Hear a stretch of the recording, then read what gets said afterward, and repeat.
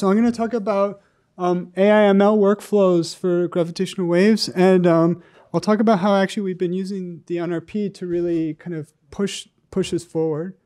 So I don't need to remind you that there's kind of a computing revolution going on. There's kind of the rise of heterogeneity. That's really often been enabled by deep learning, right? So deep learning allows us to kind of take advantage of parallel processing and processors like GPUs and FPGAs and all the other kind of fun new ones give us kind of huge dramatic speedups, right? And kind of the conventional benchmark of an image neural network, right? You can get something like a factor of 1,000 speed up, right? If you compare a single CPU core and an FPGA, and you can get even like a factor of almost 100,000, right? At the moment, if you go to the kind of latest GPUs. And so this kind of realization a few years ago led us to build an institute. So this is an NSF institute harnessing the data revolution kind of domain or call or whatever you call it. And the idea was to kind of develop real-time applications for large-scale science experiments. In fact, I should backtrack. Before we founded the institute, we founded a kind of community we called the Fast Machine Learning for Science community. And our goal here, both with our institute, which is called A3D3, and at Fast Machine Learning for Science, is to address the problem of real-time AI in science. And really, it's about bringing machine learning workflows and heterogeneous computing to scale, right? And so we want to bring this to kind of large-scale experiments, in this case, physics experiments. And so we're looking at kind of developing machine learning and GPU integration for large throughput computing, and then also for machine learning on kind of specialized FPGAs and ASICs for low latency computing, when you have to deal with kind of low latency decisions that you get sometimes at the Large Hadron Collider. But the kind of bigger message, and it comes in this plot, is that science benchmarks are competitive with the other kind of AI benchmarks in the rest of the world. And so this is kind of a detailed plot, but the y-axis here is our ability to stream data, right? So you can see that the LHC streams data at rates like Google Cloud, as well as neutrino experiments like DUNE and so on. LIGO's not so far behind. And the latency requirements are in some sense kind of even more extreme than what we get from industry, or what you would need, for example, in Netflix. And so the point being is that we want to take many of the ideas that are coming from industry, but then kind of bring them into science and actually potentially push them further, right? So now I want to talk about gravitational waves. I'll start with the kind of simplest explanation. So gravitational waves it's produced in kind of large catastrophic events in the universe. The typical things we see are so-called compact binary coalescence, where you have two objects merge, and then they produce an incredible explosion. These objects could be black holes. In this case, it's a neutron star merger. And then you get all sorts of radiation, visible light radiation. But before that, going at the speed of light, you get gravitational waves, right? And the goal of LIGO is to identify these gravitational waves and detect them. And so the challenge of detecting these is pretty remarkable. The kind of scale that we're looking for are kind of modifications in the kind of space-time fabric on the order of 10 to the minus 22. This translates to a deviation, right? If you have a deviation of 10 to the minus 19 meters, right, over a 4-kilometer length, right? This is many, many orders of magnitude smaller than the size of a nucleus, right? So you're talking about incredibly small amounts. And the way we do this is we use a large interferometer, right? And we look for kind of deviations in our space coordinates, right? And these deviations will then give us kind of oscillations in the intensity of our light that we can then translate to a signal. So how does this look like in practice? Well, this is what the data looks like. Each LIGO detector, you get kind of a single stream of data, and it comes in. And then you start to search for, pressing the wrong play button. So then you start to search for gravitational waves, right? So the data is coming in. Here you have your data. This is the strain. So this is the kind of distance in the interferometer. And then you know what a gravitational wave will look like, or you have some hypothesis. And you can do a dot product, right, with your data and see if you get a match. And that's basically what we're doing on the top. It's a little more sophisticated, but it's basically a dot product. And you can see that you suddenly get a large signal, right? And that's really the challenge. Now, in order to do this, right, you can't just do this with a single detector. We're talking about 10 to the minus 19 meters, kind of motion. That means that, if you sneeze in the wrong spot, it will affect your data, right? I mean, probably not a sneeze, but at least I know a thunderstorm right on the other side of the US will affect, this detector. It's incredibly sensitive. And so the challenge here to kind of avoid these things is you just put multiple detectors. And so now there's actually 4 gravitational wave detectors on Earth. There's the 2 in the US, LIGO, Hanford and Livingston. So one is in Washington State, one is in Louisiana. And then you have a detector in Italy, Virgo, and in Japan, Kagra. And to really identify a gravitational wave, we need to see it in 2 detectors, right? This is how we can avoid glitches, noises, these kinds of things. And so here you have an example, right? So here's a very clear gravitational wave. This is after we've cleaned all the data, make it look nice. This is in Hanford. This is in Livingston. You see they're roughly the same size. You can align them, and then you actually can see that these look like the same event. You're convinced, and now you have a gravitational wave. I think this is the one that the first one we discovered. The challenge, of course, is that these plots look nice and easy. Overlaying them looks very simple. To get to this point is an incredible amount of kind of processing data, cleaning the data, and then actually identifying this type of topology. So the challenge is, can we do this all with AI? And can we do this ultimately as fast as we possibly can? And the reason we want to do it so fast is that gravitational waves tend to come first, right? They move at the speed of light. They hit the Earth, and they can notify us if something is going on in the universe, right? And so if we have, an event, we'll see it with gravitational waves, and then we want to alert the rest of the world, right? Telescopes, other detectors that something happened. And ideally, if it's a telescope, we need to tell them where to look in the sky, right? Things like radio telescopes, right? They have to point in the sky, or just normal telescopes have to point in the sky. I mean, radio telescopes, the pointing's in software.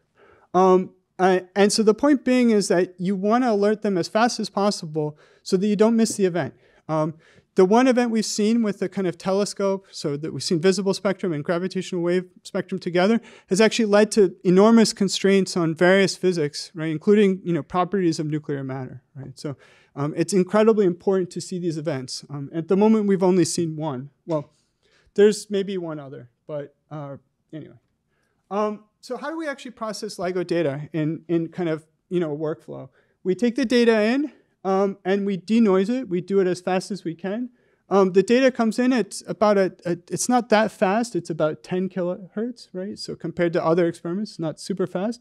And then to calibrate it, we have 100,000 auxiliary channels that also come in, right? And we basically do a kind of dot product or some sort of fast scheme of correlation with the auxiliary channels to kind of remove all the noises, and then we get a clean strain, right?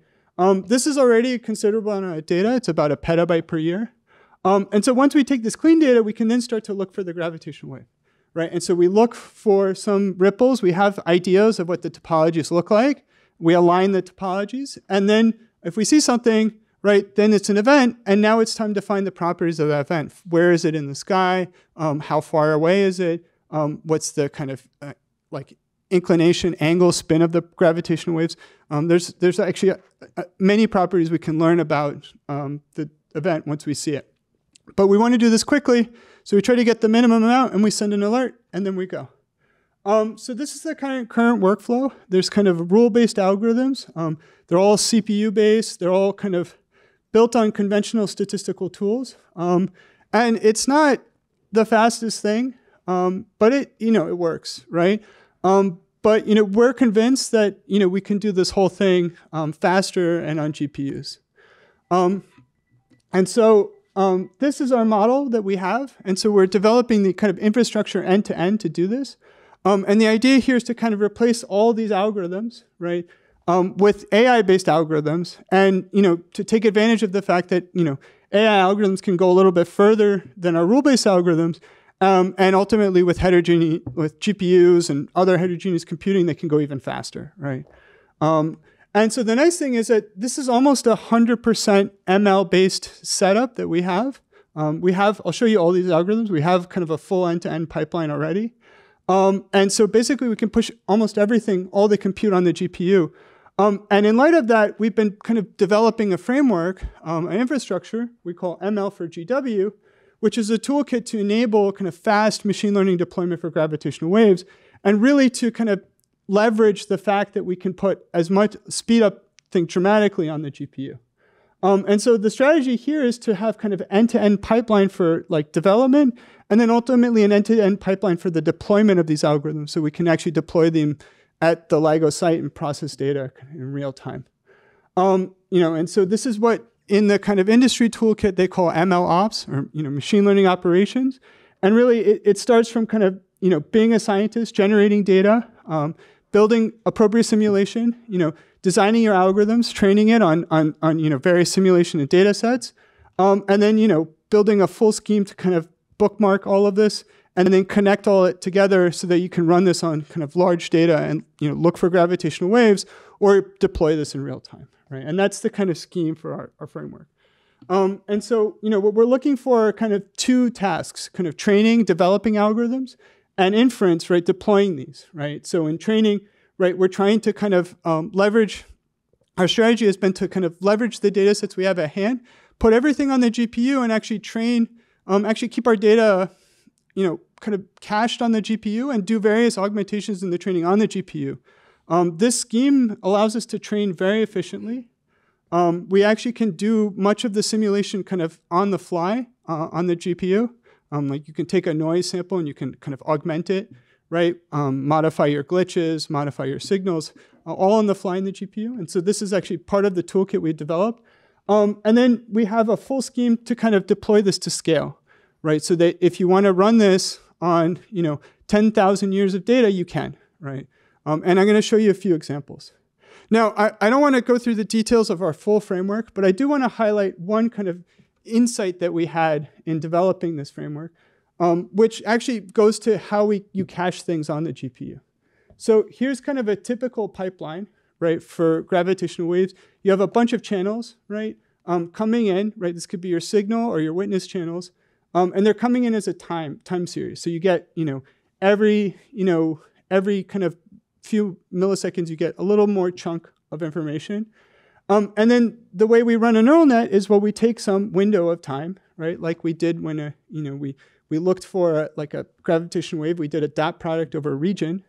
And then we send this to a neural network and we get an output, right? And then you take a kind of snapshot of the data, run the neural net, output a likelihood that this is a gravitational wave. And you keep going, right? So this would be the first snapshot. Here you step a little bit forward, you take a second snapshot, you get a new output, right? And so on and so forth. Now, immediately, I think you might notice that there's kind of a redundancy here, is that if you step forward, most of your data is the same, right? But now you want to run a new neural network inference, right? Naively on a GPU, if you do this, you basically treat this blue guy and this red guy as two separate neural network inferences, and you send the full data chunk to the GPU. So one of the things we developed was a caching scheme where we actually save the time series on the GPU. And so we only put in the new data that comes in onto the GPU, and we have a kind of a stateful caching on the GPU that allows us to kind of speed up the reduce the I/O to the GPU, but then actually speed up the overall inference, right? And this gave us something like, it's more than a factor of 10 speed up. On top of this, right, this also kind of dramatically reduces the kind of network overhead. And it allows us to kind of be more flexible in the way we do the whole processing of the data. So this is just one of the kind of many insights we've had in our toolkit that's allowed us to kind of speed up everything and make things more efficient. All right. So the other thing that we did is we wanted to kind of use the standard tools for deploying machine learning to scale. And so we relied on inference as a service, right? So the inference as a service paradigm, you build a kind of GPU, or you leverage some GPU cluster, for example, the And you get a bunch of GPUs, you turn them into a big server. if you have Kubernetes available, you can do kind of dynamic load balancing and allocation very efficiently. And then you have a bunch of worker nodes that are just processing the data, sending the data to this big server, and the server is running all your ML algorithms, right? And in fact, we can statefully cache, we can batch, we can do lots of efficient things on this giant GPU server that allows us to kind of deploy things to scale. And that's been kind of a big effort that we've been developing. So I won't go into details of our software toolkit, but we have a software toolkit dedicated to inference as a service. It's called Hermes. And kind of out of all of this, we've realized that there's a lot of kind of modern kind of toolkits that we can kind of build on to allow us to kind of rapidly develop ML algorithms for kind of machine learning operations for LIGO processing. These are kind of the tools that we build on. I think the one things I want to highlight is that everything is containerized, right? This enables maximum flexibility, right, across various computing infrastructures we have to deal with.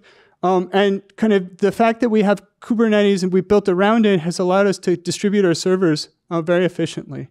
There are other things to highlight here that, for example, this Luigi toolkit we took actually from Spotify. It's become a very popular toolkit for kind of task execution and deployment of algorithms in an efficient way. So building on this toolkit, we then wanted to go and use this. So we looked at kind of the possibility of kind of online deployment. And this is something we are actively pursuing in LIGO. But I want to highlight offline deployment where we actually do an end-to-end search of the data. So we're going to look at kind of data from a few years ago, and we're going to run ML algorithms, and we're going to use Nautilus, right? So we'll use Nautilus to actually, the Nautilus cluster actually process our algorithms. And an important thing to kind of get you an idea of the level of compute we need, in order to claim you found kind of a signal, you need to run on a lot of pseudo data. Right, so here I actually have some fresh results. This isn't published yet of AI-based anomalies with an algorithm we developed called GWAC.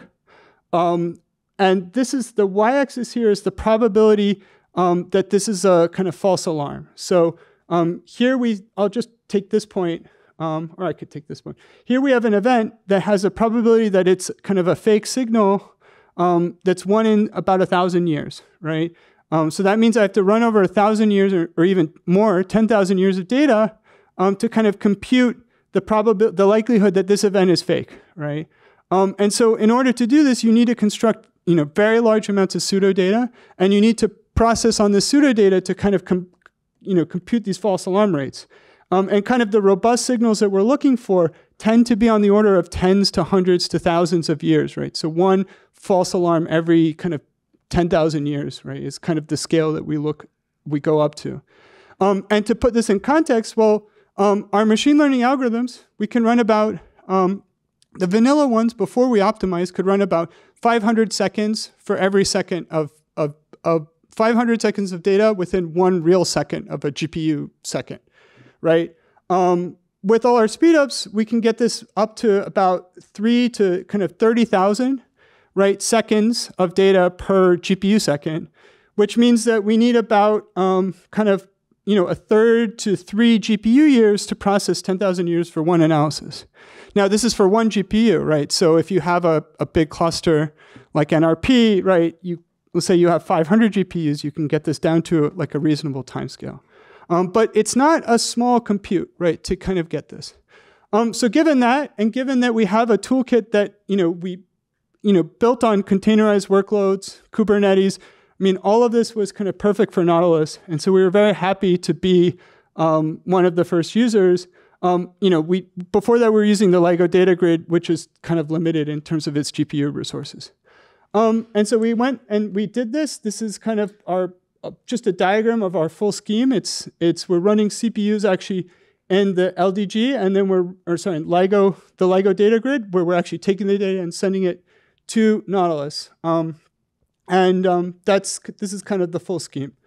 I'll skip, yeah, this is just some details. All right, so here's actually kind of a diagram. We run a load balancer, and then we kind of deploy a very large-scale GPU service in Nautilus that's talking to our actually the LIGO data grid. So this is where we're actually reading the data. And so our full infrastructure allows us to do this relatively easily and run things to scale.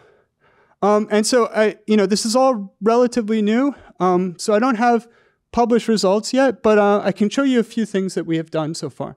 So I'll give you a little whirlwind tour of some of the algorithms we have. So here we have a deep clean algorithm. So this takes in kind of detector inputs and witness channels, not all 100,000, but a few number, and it outputs a clean strain. And this does this on the fly.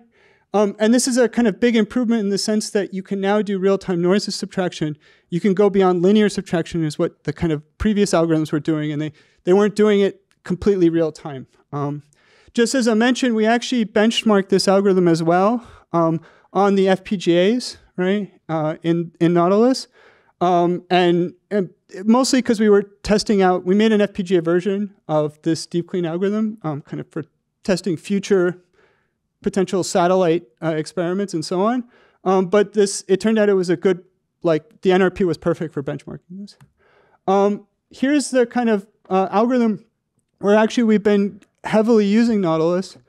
This is a binary black hole. Actually, it's a compact binary coalescence detector. So it's looking mostly for black hole mergers. So the idea is you have your black hole merger up here. You have a neural network that takes a sliding window of time, and then it outputs a probability this is an event. So this is the blue is your output, and then you integrate this output, and you get kind of an integrated output. And the peak of your integrated output is going to be your likelihood that this is a black hole merger. So our algorithm, A-frame, turns out to be the most sensitive. So this is the kind of sensitive volume you can probe in gigaparsecs cubed. So, and these are all the kind of conventional rule base that are currently in the LIGO pipeline. There's multiple algorithms in the pipeline. And you can see that for kind of heavy black hole mergers, we can actually go much further. So the y-axis here is the false alarm rate. So. There are other algorithms we have. So this is GWAC. This is a plot I showed you previously. This is an anomaly. This is looking at LIGO-based anomalies using AI anomaly detection algorithms. And suffice it to say, we can kind of probe very interesting physics here. Here we have an AI-based parameter estimation. So this is using the likelihood-free inference scheme that's been developed recently. So it actually, under the hood, if you're familiar, uses normalizing flows to compute the probability that the kind of probabilistic distribution of your gravitational wave. And out of this, you get a sky localization. So where in the sky is this event? You also get various properties of the gravitational wave as well. The nice thing is that with the machine learning, right, the kind of previous Markov chain Monte Carlo fits could take minutes or even longer to run. The machine learning algorithms can take, the kind of big ones take like 30 seconds to run. The kind of optimized ones that we're pursuing can even take seconds or potentially less. So we're really kind of increasing our ability to process the data. So here's actually our use case. So this is our recent, this is our A-frame algorithm. So this is our binary black hole detection algorithm. So we're kind of heavily using the GPUs here. And we have now kind of end-to-end infrastructure to continue doing this to scale. And I expect these numbers are just going to get higher and higher and higher. Now, putting my kind of A3D3 deputy director hat on, we wanted to scope the use of GPUs for big physics experiments. And we wrote a white paper about this. And you can kind of map experiments onto an axis where you look at the throughput, right, in kind of events per hour, and the kind of core hours you need per event. And you can kind of match this to the amount of computing you need. These two red guys, A-frame and Deep Clean, are the kind of two of the algorithms I showed you. Dingo is actually an earlier version of the parameter estimation for gravitational waves. And the message here is that maybe LIGO is not the kind of highest throughput, but it's definitely in need of very large compute, right? These are complex algorithms to see these subtle, kind of deviations. And you can read more about the details of this. We wrote a white paper. We also looked at CPU usage. The LHC is also on here for comparison. And I just want to say that, I showed you for LIGO, this inference as a service paradigm, but there's an active effort to pursue this for the LHC, for neutrino physics, both in Dune and IceCube, as well as to do this for other things as well. And the nice thing is we're trying to share as much of this toolkit across many experiments. I think we want to call this kind of combination of algorithms supersonic, but I don't think we settled on the name yet. So what did we learn from all of this? What is critical? Computing demands are needed. You need special infrastructure for ML deployment, right? things should be critically connected. You need to be able to load balance GPU and CPU resources, and it varies dramatically per experiment. The LIGO workflow is almost all GPU. Other workflows that we know, like neutrino or high-sheaf physics, are very small amount GPU at the moment. And so being able to balance these dynamically is very important. Inference differs from training, so you need to be able to understand this approach, that the way you kind of cache and send data is different. And exploiting these toolkits are important, right? We learned with our training in our ML4GW toolkit, we could cache much of the kind of signal generation on the GPU to make it much faster. The second thing to mention is that the software stack is also critical. And I've run similar workflows now at a number of different computing sites, and I have to say the NRP is the most modern, kind of forward-thinking that I've experienced. And I'd like to think that keeping this containerization ideas, running Kubernetes, this is a way forward, especially for machine learning workflows. And then, of course, right, we should be aware that the machine learning problems are diverse, right? We're not just all doing large language models. We should highlight the kind of importance of other things like real time as well. This is just a timeline just to show that LIGO and our friends at the LHC are also going to be running for the next kind of 10 years, and there's going to be more and more need for computing. So thanks. All right, this is a summary. So.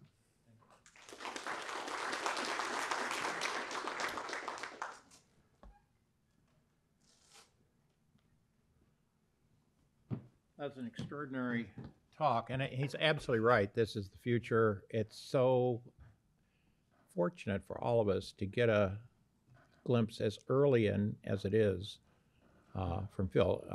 The LHC has shown the way for large systems, but LIGO has been really tough.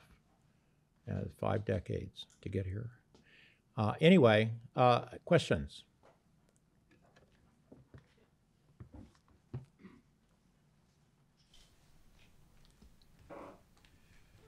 Great, thank you, Phil. Really interesting. Question, do these algorithms work better or worse in certain regimes, like higher masses, lower masses, higher or lower mass ratios? Yeah, so I'm showing you the higher mass because it's the kind of outperforms everybody. But if you go to lower mass, it doesn't. Okay. This is a very active discussion that we're going through right now.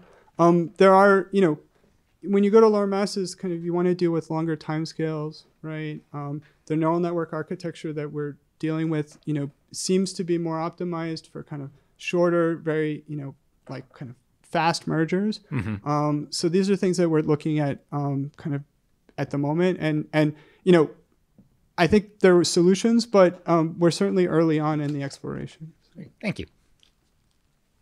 Other questions? Mine? Well, thanks so much, Phil.